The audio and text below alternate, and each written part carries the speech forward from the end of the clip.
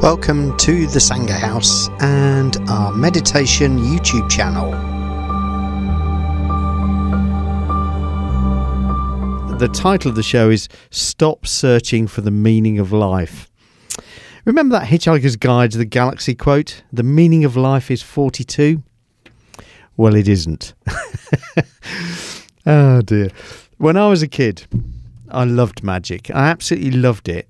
Not because I liked to be mystified by the magic, but actually because I wanted to know how it worked. I used to buy magic sets so that I could figure out how it worked. And when I watched the proper magicians on the TV, I actually found myself more interested in figuring out how they possibly did it than being amazed by the magic. I also thought I had a very logical, scientific mind. And both of these things have proven to be wrong. Because what do I discover now? Well, actually, true magic in life. You know, all these mysteries that we have in our world that we don't understand. And actually, I kind of hope we never will. These days, in my later years, I'm quite happy to be mystified. The mysteries of life. So, particularly following on from my Buddhist practice, I don't find myself searching for the meaning of life. The Buddha, he searched for the meaning of life for 7 years. He went into the forests and he wanted to know the reason for life. He'd seen suffering, old age, death, illness, and he just did not understand what the point was. So he went off into the forest to essentially search for that meaning of life. Why we live, what's the point? And essentially, after that time in the forest, he found one main factor he wanted to focus on, and that was the alleviation of suffering. It was to this that he dedicated his life and his concentration. And actually all of his approaches and guidance are centered around essentially this concept of alleviating suffering, both in ourselves and in others, actually. It was the depth of his compassion that led to this. If you think about compassion, it grows out of empathy, that an amazing ability that us humans have to see and appreciate how somebody else is suffering, to almost feel it, to feel it actually. We have phenomenal creative minds. And have you ever been in a situation where somebody says to you, how can you possibly know how I feel? You've never been through this. Well, actually we can, because we have suffered in lots of ways. And we are able creatively to imagine what sort of suffering that person is going through. And it's out of this that empathy appears, and out of that compassion appears. So the Buddha didn't seek the meaning of life in the end. Instead, he had a burning desire to end suffering. But because of his approach, essentially realizing that we don't suffer because of the things that happen to us, but because of our reaction to the things that happen to us. He discovered lots and lots of things about essentially the human condition. He's dropped out of his search, but now it's often these things that we focus on. So you'll read in the popular press that meditation can be used to increase concentration. It can help balance and focus the mind. It can lower blood pressure, so there's physiological changes. But actually, all of these were the byproducts of the Buddhist search. That's not what he was looking for. We somehow managed to skew things around, thinking that practicing a spirituality like Buddhism will help us to bring some kind of meaning into our lives.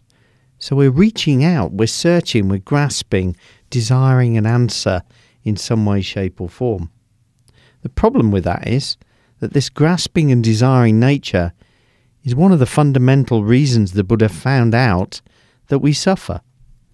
grasping and desire. So we end up turning our search for the meaning of life potentially into another source of suffering. It's not at all what the Buddha was teaching, not at all what Buddhism's about. A central part of the practice really is complete acceptance of the nature of the way life is, just to become content with it, and understanding that actually we can't get rid of all the things that challenge us, and we can't have all the things we believe will give us pleasure. Instead, we learn contentment with a simplified life and a deep connection with the world and the people around us, developing compassion for them all. So we're going to dig a little more into this contemplation, but first of all, let's do our first meditation, which of course is the body scan. It'll bring us into ourselves, and particularly I want you to focus on, well, essentially the complex, beautiful nature of this experience of self.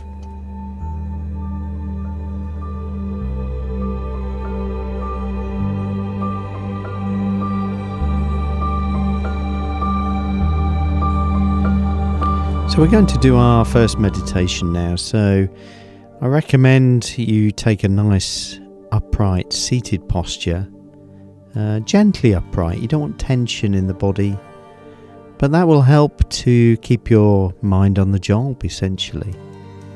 And make sure you're not going to be disturbed. Nice quiet environment wherever you are. So gently close the eyes and rest them slightly downcast.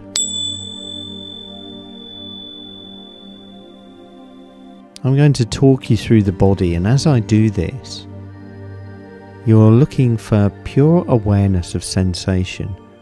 What can you feel, genuinely feel, with utter honesty? Don't let the mind get in the way and fill your experience with expectation or judgment. The mind often says, I should be feeling more here. It even imagines feelings.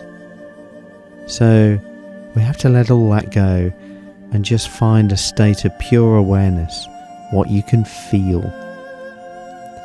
We're also going to let go of tension, because the more we let go of tension, the more the body becomes still and the more the mind becomes still.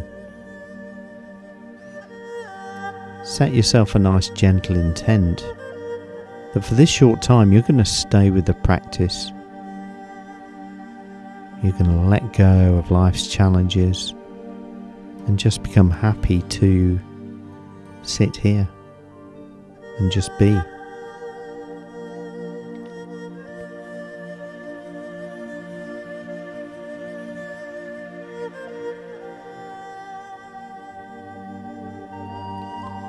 So we're going to start by taking our awareness down into our feet.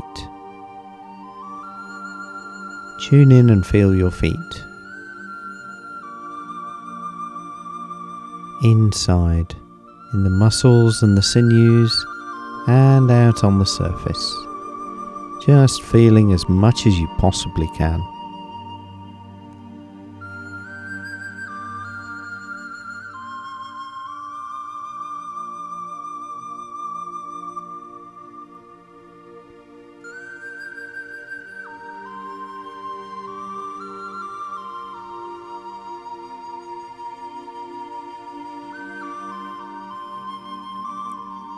You come out on the surface, on the skin, and you notice tiny little flecks of energy, little sparks.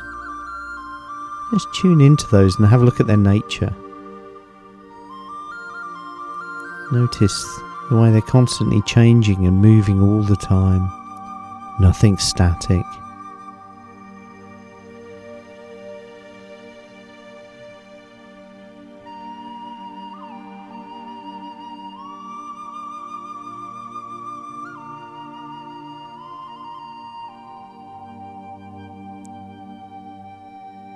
And we can bring our awareness out onto the soles of the feet. Perhaps feel that gentle connection with the earth.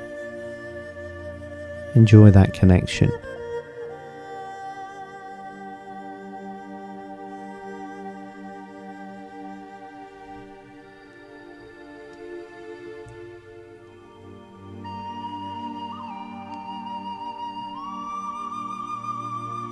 Allow the awareness now to move up through the shins and the calf muscles.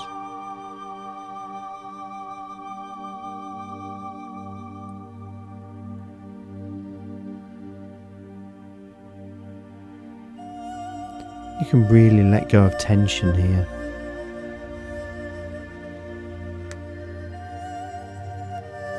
Softening in the body, because the mind is telling the body to soften. The mind itself softens. Everything becomes still. Work up into the knees and have a look here. See how your knees feel.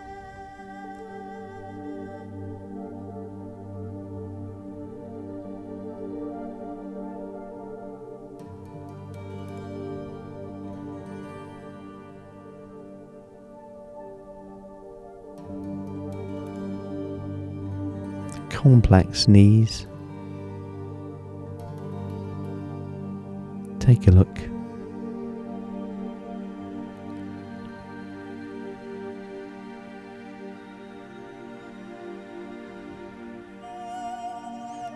Now work along the thighs and the hamstrings, letting go and softening, and up into the sitting bones, letting go into the seat. Connect with the earth through the seat. Feel that connection, enjoy it. Just letting go, feeling the pull of the earth.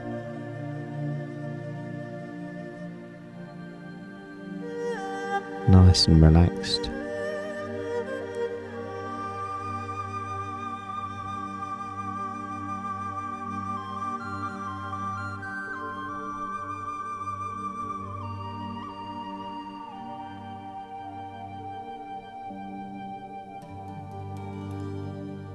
Now become aware of the spine and where it joins the sitting bones. And just let the head float up a little and you'll feel the spine easing out and stretching a little. We're not bringing tension into the picture, but a gentle purpose in the posture that helps us to stay with the meditation.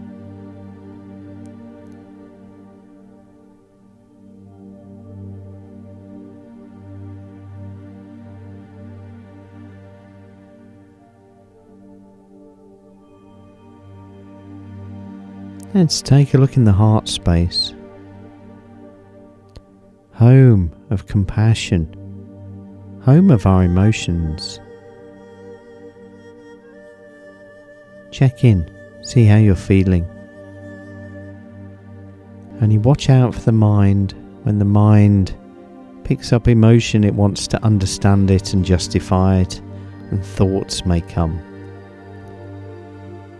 Just try to let those go.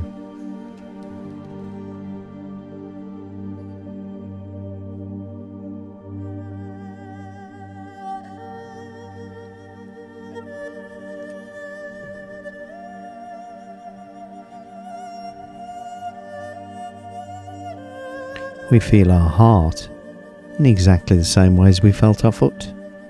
Just feel it. Don't even try and explain to yourself how it feels. That's just more thoughts. Just feel it.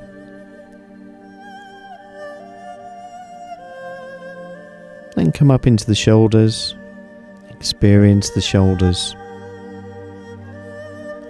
And again here, let go of tension.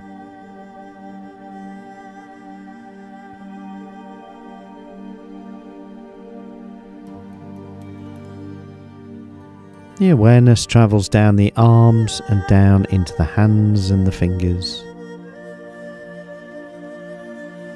Lots of sensation here. Again, you can pick up that tiny little tingling in the palms.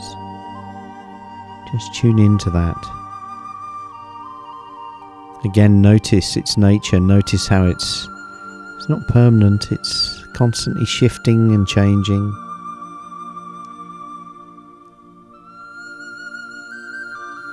Just feel that.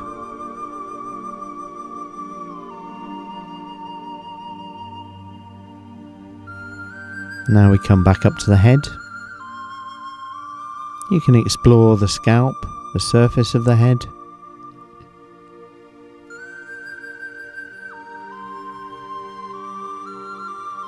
Just see what that's like.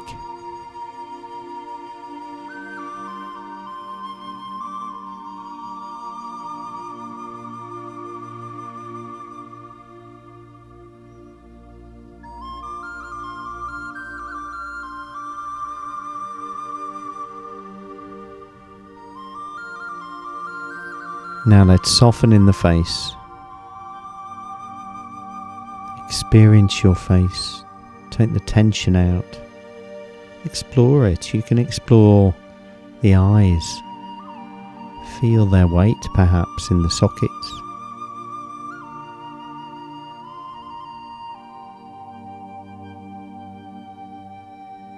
You feel the inside of the face in the cheeks. Letting go of any tension, so we unclench the jaw.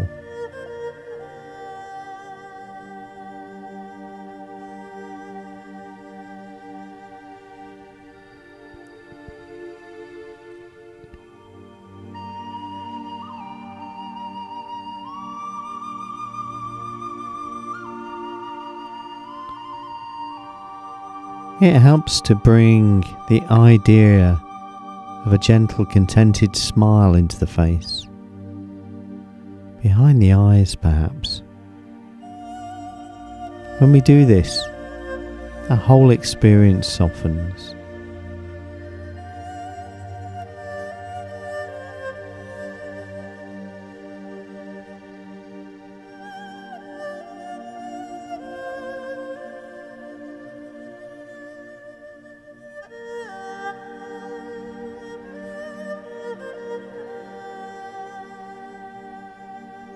Now let's bring all of this experience together.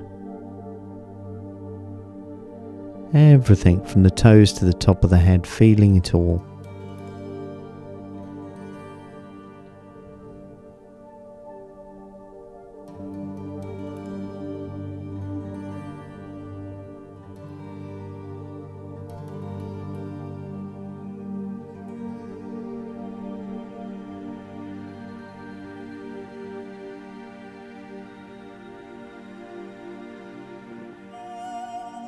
The whole body. See its beautiful complexity in your experience.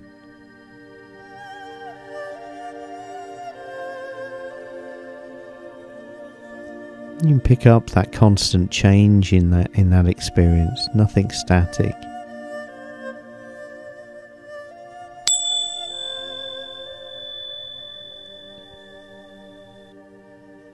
Just sitting.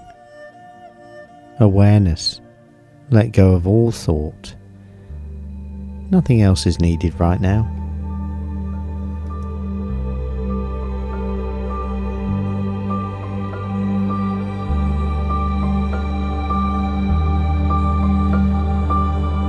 Okay, so we're exploring this idea that we should perhaps give up searching for a meaning of life and actually instead build meaning into our lives. Essentially, that's what the Buddha did. We often think he found the meaning of life, but he didn't. He built compassion into his life and showed us how to do that ourselves. He allowed his compassion for other people's suffering to lead him to a place where he sought out a way to help with that suffering. So he wasn't looking for a meaning, he was looking for a fix. How do we find our meaning?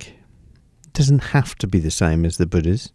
Probably won't be. It's quite a tall order. But we can approach our lives and have a look at it. And actually the Buddha set out essentially a path, a mechanism to help us do this, to help us bring meaning into our lives. And it's called the Eightfold Path. Now the Eightfold Path, obviously, it has 8 steps on it. We're not going to look at them all this evening, but we are going to look at the first 2, which are called right intent and right view. Actually, the path begins and culminates with right view. It can be seen as the real destination of where you want to head to. That's very much what it's about. So everybody's right view will be different because our lives are very, very different and complex. Our minds are very, very different. So we've got to find our own right view, but essentially they will all have something in common, and that is compassionate, skillful, wholesome practice, if you like. There's an approach you can use, and you might like to try this over the coming week. You start with meditation, so you settle yourself down, and of course this show goes out every Sunday, Monday, Tuesday, Wednesday, Thursday, so perhaps use the show to meditate, and then use this particular practice to focus and discover your own personal right view. So what you do actually is not in meditation but in contemplation afterwards. Just sit quietly and consider something. You have to use your imagination here. Imagine it's your last day on earth. You're feeling fine about it, you've accepted it, but it's your last day. And you're looking back on your life. What do you want to see? What accomplishments do you want to see there? What type of person do you want to see when you look back on your life? It's a celebration. Look on it as a celebration of your life. Don't get maudlin with it. Try and approach it with a positive frame of mind. But it's a very powerful contemplation exercise. What you'll probably find is you don't focus on big houses and big cars, but deeds you've done and the type of person you've become. As you use this contemplation, perhaps for 4 or 5 days, keep a notepad with you and just note down the kind of words that pop up. Not whole narrations or stories, just individual phrases and words that appeal to you as you do this contemplation. Once you've spent maybe a week doing this, you look back on those words and see if you can spot any nice simple patterns. And out of that, you can try to put together your own little phrase or mantra and use that at the start of each day going forwards. That then forms, essentially, it captures your right view, your personal right view for you. I did this many years ago, and the realization came out that my right view is my life of compassionate service. That's what I do. And my personal mantra that I tend to utter to myself when I first get up in the morning is, today I'm going to avoid harm. Avoiding harming others in every way possible, either physically, emotionally, financially, intellectually. It's the one thing I'm always going to fail at, because in order to avoid hurting one person, you end up hurting another. So it's very difficult. But that's what I set out with. That's got to be a good thing. So you've got to discover your own mantra. What matters to you, do you think? And that then forms your right view. And right intent are all the little decisions you take during the day that take you towards your right view. And this is why you utter the mantra in the morning, because then it sits in the back of your mind in the subconscious, playing in to any time during the day you've got to take a decision, big or small. And you'll find yourself asking, is this heading in the right direction? And in this way, we bring true meaning into our life. And so the desire to find the meaning of life starts to evaporate. It doesn't matter. We've got our direction and we are compassionately heading towards it. So we're going to do our second meditation in just a moment, which is going to focus on the heart and compassion.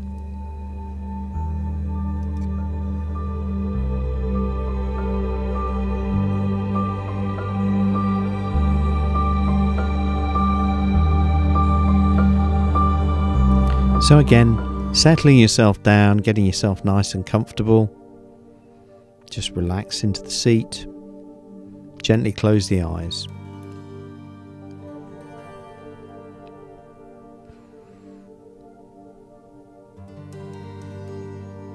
Take that couple of nice deep breaths. And just settle in.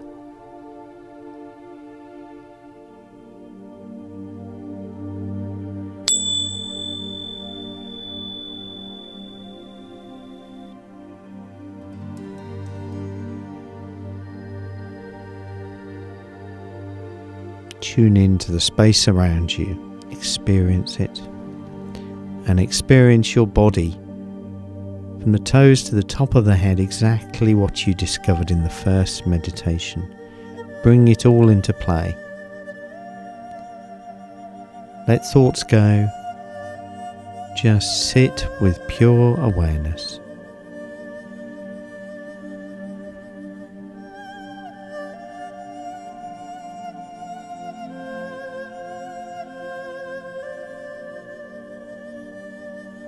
Now very gently, sitting here, you start to notice the body breathing. Try not to interfere with that. Let the body breathe exactly as it wants to, the pace it wants to, the depth it wants to. And just observe it, sitting observing the body breathing.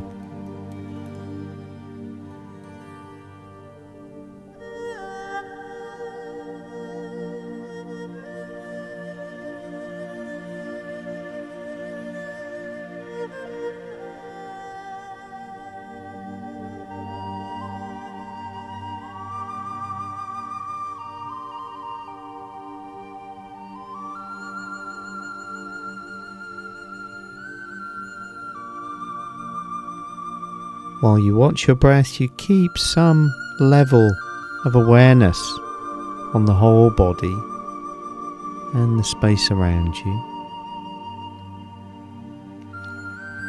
But your primary focus is on the breath as the body breathes.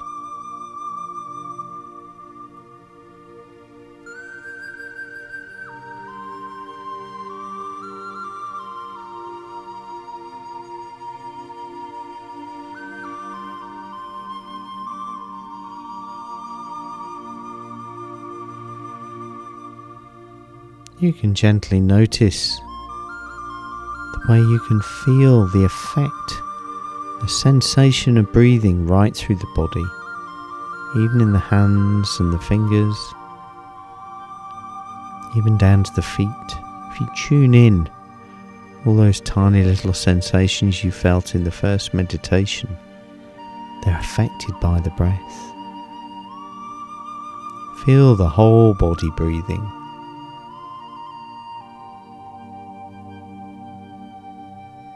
Experience its wonderful complexity.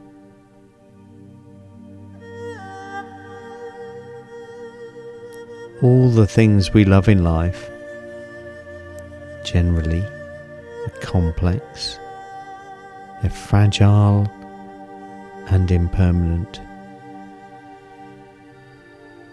So we experience that. Nothing static in what we're experiencing. We see the complexity in our body, its fragile nature, as we gently breathe. So we open the heart to that experience. Don't let the mind interfere. It may try to insert thoughts about who we are. Just let those go. And just see this wonderful complexity sitting.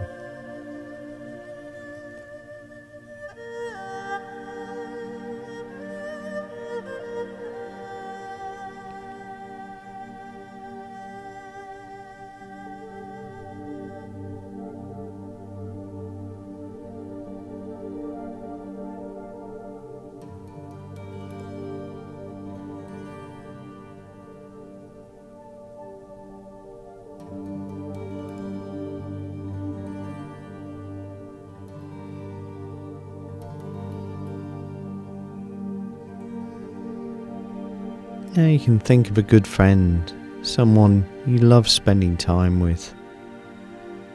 Just picture their face. As you do this, pay attention to the heart. As you think of your good friend, you may find a gentle, warm smile appearing in the heart space. Compassion, friendship. Gently feeling that, enjoying it, as you think of your good friend.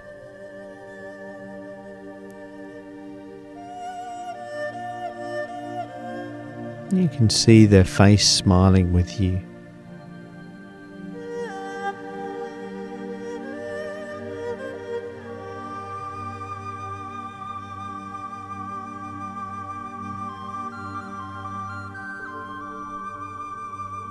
Maybe hear their voice saying your name, you say theirs. You can replay an episode in your life together, but be careful because you're seeking to be fully present here, feeling the heart, learning about compassion. We don't want to drift off.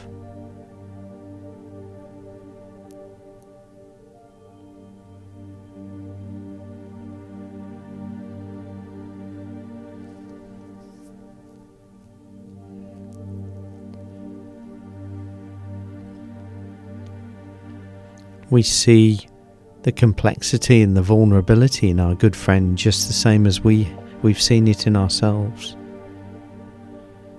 And we offer the opening and the softening of our heart towards our friend because of that.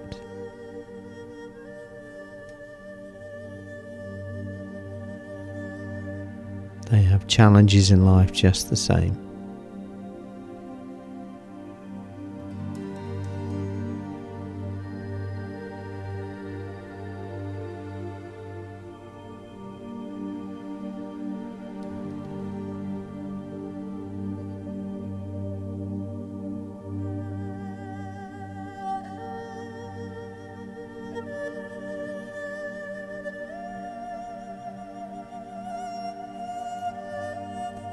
So we can return now to the feeling of the connection with the earth through the seat. And we sit with this compassionate moment. And we recognize others right across the earth are sharing this compassionate moment through their connection with the earth. Perhaps bring awareness to the people of Taunton. They're out there living their lives, challenged in just the same way as us. They are complex and vulnerable, fragile. We offer the softening of our heart towards all these people, wishing them well. May they be healthy, happy and free from suffering. We feel that for them. connecting with the earth, feeling them connected to the earth too.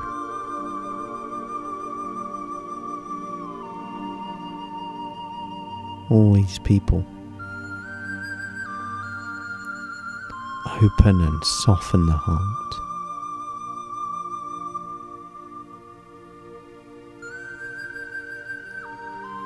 And we can widen our impression, our connection with the earth, and understand that every single person on the planet is connected to it right now, whatever time zone they're in.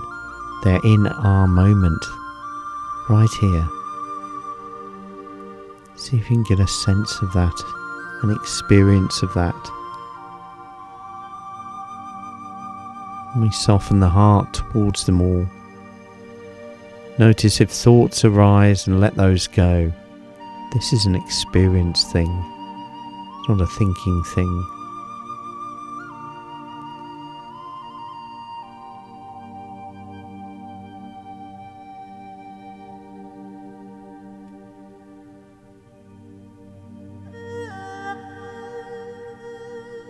All those millions of people connected to this moment through the earth, shared moment.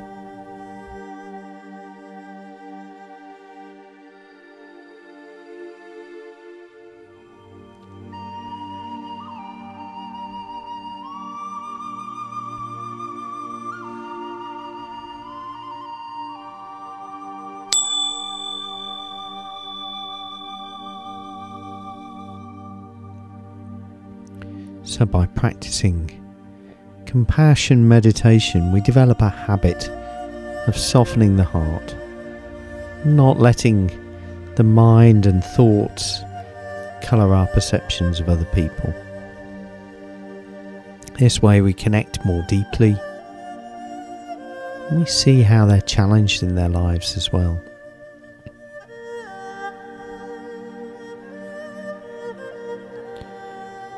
Like ripples in a pond, we make a difference. Om Mani Padme Hum.